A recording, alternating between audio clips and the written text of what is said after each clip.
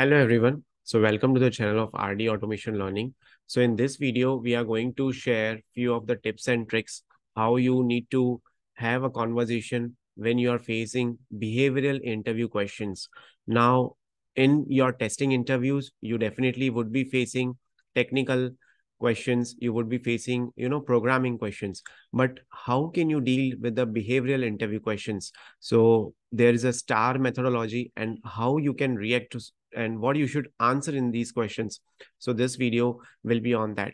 But before that, if you're watching this video for the very first time, then don't forget to hit like, share, and subscribe our channel. And I would also like to tell you about this digital product. So in this digital product, it's available at a very nominal cost, and we have listed down 8 to 10 very frequently asked questions to the interviewers. And what would happen is when you get these questions, you would actually get blanked out. But if you will go through this digital product, you'll come to know, okay, what is the situation? What is the task? What is the action item that you need to answer? And what was the result? So in the method of star pattern, the answers have been given, right? So you would be able to understand how to answer these kind of questions from the testing perspective, right? From the QA perspective, you might get these questions online with respect to various other roles like software development, business analyst, project manager, but your role is of a QA, your role is of a testing. So how can you answer such kind of questions? So that thing is being highlighted in this particular document. It's a digital product. It's available at a very nominal cost. And we have listed 8 to 10 very common, frequently asked behavioral interview questions. And once you will go through these questions, definitely you would get an idea also how you need to answer other questions. And this is a product itself. So this is a product that I was just mentioning it to you. So here in the product, we have mentioned general tips to succeed in the behavioral interviews, right? And apart from that, what is the STAR framework? How you need to answer using the STAR framework, right? So how you can answer the behavioral interview questions effectively using the STAR method. STAR stands for situation, task, action, and result, right? And next is the list of questions you would get, right? So let me go through the general tips and tricks to succeed in the behavioral interviews, right? Those we will be covering in this video itself. So the very first thing is you have to understand the STAR method. Now, whenever you get these kind of questions in an interview, people, even they would have worked in such real-time projects, even they would have worked on some kind of these kind of scenarios, they would have faced these kind of situations, still they are not able to answer. Why? Because they are not able to recall. But if you read this particular document, you would be able to answer those questions. You would be able to frame the answer properly. See, in an interview, it is very important that you answer the questions in a structured manner, right? So first is familiarize yourself with the STAR method, right? So you have to tell the answer in the form of STAR method: situation, task, action, and result. This will help you to provide clear and concise answers and keeps your answers focused. So from an interviewer perspective also, it will be easier for them, okay, that this particular candidate is now going in this direction, right? So this should be your approach. Listen attentively. So your listening skills are very important here. You need to pay very close attention to what are the interviewer's questions and what is he thinking from his mind. So if you are able to understand what he is thinking, then your answer will be matching with his expectations, his or her expectations, right? Then be concise. You have to be focused, you have to be concise, right? You have to provide the details that are very relevant to your answer. You don't have to speak up something else that becomes irrelevant to your answer. Otherwise, what would happen? You would immediately get a cross question. Ask clarifying questions. Now, many a times it happens in an interview, if you're not able to answer, right? Many a times what happens is the candidates are not understanding the interview questions and they'll directly start answering. But instead of that, what you should do is you should seek clarification. Clarification would actually help you to understand the question and then you can answer accordingly. avoid negative language, right? So it is very important. You are going to join their company, so you need to avoid negative language. Hi- uh, Highlight your strengths, frame your responses in a positive light. So it is very important that you are highlighting your strength with the proper data, right? Many times we'll tell that, yes, I'm doing testing, I'm executing test cases, I'm finding out defects, but give some relevant data, give some real-time stories also, so that they are able to understand your strength.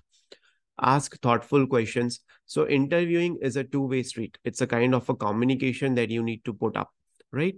It's okay to not have answer to every question. So sometimes, it happens that you get a question which is altogether a bouncer, right? Or a googly. You're not able to answer. So you can tell the interviewer that I am not actually having experience. I haven't got the opportunity to work in this kind of situation. But if I would have been in this shoes, then I would have done this. I would have done these XYZ action items. Highlight you are a team player. So it is very important that rather than showing your individual contribution, you are showcasing that you are a good team player, right? And next is you need to practice. Okay. So now let's understand the STAR framework. So STAR stands for situation, task, action, and result. As the keywords, as the terminology itself suggests, it is a straightforward thing, but still we'll go through one or two questions and will explain you what you need to answer, right? So situation is, begin by describing the specific situation or context you were in. So you have to set the stage for the story. So imagine that the interviewer is interviewing you, and you might would have worked on some particular project in your company, but how will they come to know? So you will have to set the context for that answer first. You will have to set the stage. You will have to set the scenario in their mind. Okay, you will have to explain what was the situation, when did it happen, why did it happen, right? So here, from the example point of view, we have taken, in my previous role as a software tester at ABC company, we were working on a project to improve the quality and the QA process of our e-commerce platform. So you are working on an e-commerce website, and the situation was that you have to improve the quality also and the QA processes also. So let's say you got some defect with respect to non-functional testing, performance testing. So you can tell that in the situation itself that we had received some of the performance issues from the stakeholders or from the customers, right? So task was, you have to explain the task or challenge that you are facing, right? So what were your goals, what were your objectives? So task was to catch the non-functional defects and to help the development team also to reproduce those defects so that they can fix it, and finally you can get the overall responsiveness of the website, you can move it to the better speed, right? So you need to enhance the user's experience. So that is your task. Now, what is action? What action did you took? So to address this challenge, I first conducted a performance test to identify bottlenecks in the code. So maybe you went through all the pages in your application. You saw which particular screens or which particular pages are taking more time, which pages are taking less time, which pages are taking average time. You would list them down in maybe a document, and then you will analyze with multiple runs. So as it's a performance testing, it cannot be determined with just one single test cycle or one single run. So you would perform 4 to 5 runs to get some pattern, and once you get that pattern, you would be able to see, okay, yes, this particular screen is actually taking more time. So here is the bottleneck. Hey, this is the screen which might be giving an issue to the customer, right? So you will collaborate with your QA manager, with your QA lead, with the development team to implement code optimizations. You will get code minification. So code refactoring would be done, right? And they will take care that such kind of delays or such kind of waits are not hampering the user. They'll get it fixed, and then you will test it, right? So result. As a result of our testing and code optimization, we achieved a 30% reduction in the page load time and 20% improvement in overall website performance. So this is again a kind of a data, right? You can see 30%, 20%, 15%. If I say, yes, website improvement is there, website performance has got increased, but this is a haphazard statement, right? It got improved. It is good. we need to come up with the data, and data is always quantified in terms of numbers, right? So the result is something that will push your level in an interview to the next level, right? So if you are playing on second level, you would be moving to the third level. How many of you are able to recall about Mario game, right? Mario game. So we used to play it one level, second level, third level. So in an interview also it is like that. You have to get to the next level, right? So this was the result. Okay. Now I'll take one or two questions, right? Yeah, I cannot take the entire digital product questions because then no one would be willing to purchase it, right? So let me show you this digital product. So the product cost is very nominal, right? If you go to a restaurant, right, and you see what are the rates, and this rate is as less as possible, right? So you would get 8 to 10 behavioral interview questions that we have listed. Why I'm telling 8 to 10? Because I have also included question such as why are you looking for a change, right? Then people will tell, no, that's not a behavioral question. But these kind of questions, you won't be able to answer it directly until unless you have some state set up in your mind. Okay, I have to answer in this manner, right? You cannot tell you are always trying to look up because you're not happy with your boss, right? You cannot tell you are not happy with the politics that has been played in the company. You don't have to tell negativity. You don't have to spread negativity about the company, about the employer where you are working itself. That is also very important. So how tactfully you have to answer. So those kind of things have been covered in the video itself, right? Now let me go to the document.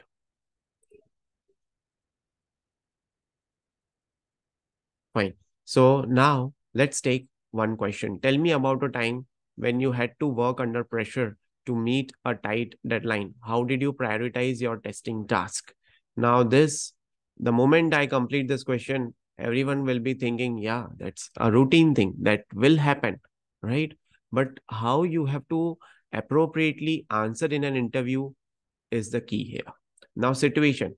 In my previous role as a software tester at a startup, right? Why startup companies do, this kind of multitasking they expect from the testing team. Yeah. Okay. Perform testing on this project. Perform testing on this project. Okay. Convert these test cases into automation in this project. Okay. Simultaneously work here. So in the startup company, you would see such kind of environment, right? And yeah, it's good for some time. If you are able to handle that stress, if you are able to handle that pressure, it's a good thing. It will help you to become a multitasking guy, right? There was one particular week where the demands peaked unexpectedly, right? Now unexpectation is directly proportional to the IT companies, right? These things do happen. Nothing is expected sometimes, in the companies. Now task. I was in the middle of testing a new feature for our main product, but at the same time a critical bug was reported in another project by a client and I had previously worked on it. This bug was causing significant issues for one of our key clients. My task was to test both the urgent fix and the existing testing task without compromising the quality and timeline of other. So this happens if you're working on a new project, let's say B, and earlier you had worked on project A, and there is a blocker issue that the client has found in project A, then as you are having product knowledge, as you are having expertise of testing those things, as you have already worked on those things, as you are an experienced person now, so you would be expected to work on multiple things, right? So you have to test you have to reproduce the steps for the development team. You have to get it fixed. You have to collaborate with the development team in which environment that fix is coming. You have to test once that fix is there. And simultaneously, you have to also ensure the current sprint's user story is not being impacted, right? So that's the key here. So action. I quickly assessed the situation and prioritized the task, right? Priority would be taking a change here, right? Then resolving the critical bug was the immediate priority due to its impact on the client. I communicated this to my team lead and requested a brief pause on the feature testing. I then focused on identifying and reproducing the bug and then coordinated with the development team to get it fixed. Then I started focusing on existing testing tasks. I also stayed a couple of extra hours for the next few days to ensure I was back on track with the feature development. with the feature development and its testing. So if it's an SDET role, yeah, with the feature development and testing. If it's a pure testing role, with the feature testing. So you have to tell what action did you took.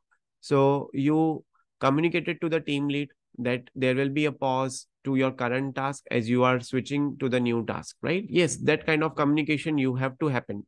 Now you will tell, yeah, my team lead knows that this bug has come, so I am only tell. So yeah, so sir, I am already working on P0 task.